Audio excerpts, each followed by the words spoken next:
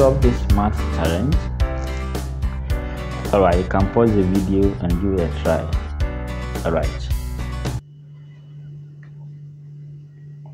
Alright, so let's set about rolling. Alright, so we have 8 on root 2 exponent x equal x raised to x. Alright, so this one is the same as 8 equals x exponent x times root 2 for x.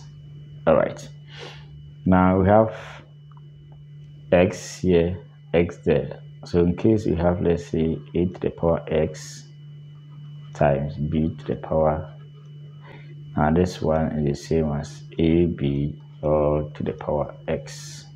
Alright, so we have this. Okay, so this one can be written as 8 equals x root 2 all to the power x. Alright, now this question is not very complicated, so unless we use means, we use addition and subtraction in order to solve this question. Now I want to make the right hand side behave like a base and the exponent being equal. Alright, so I'm going to raise both sides by root 2. Alright, so I'll raise this side by root 2, then do same to my right. So I have x 2 times x, so I'll multiply this one by root 2. Okay, so which would remain root 2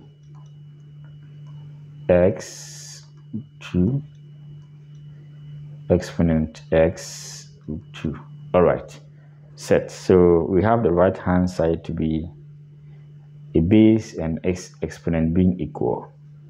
Alright, so let's adjust the left hand side so that it also behaves like the right hand side. Alright, so let's do that. Now 8 can be written as 4 times 2.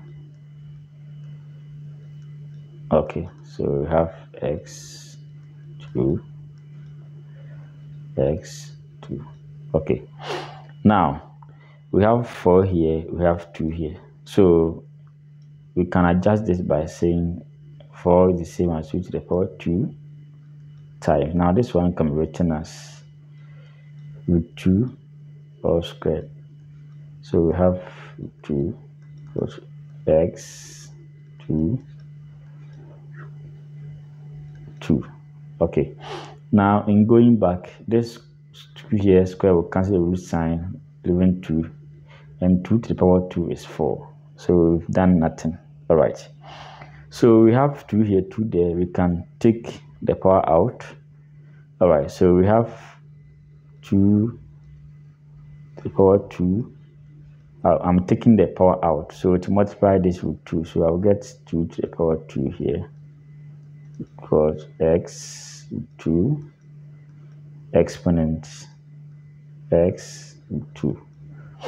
Alright, so let's observe this carefully.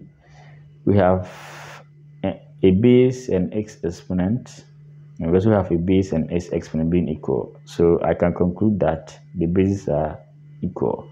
So I have the base to be this. Alright, so I have this and that, therefore x is equal to 2.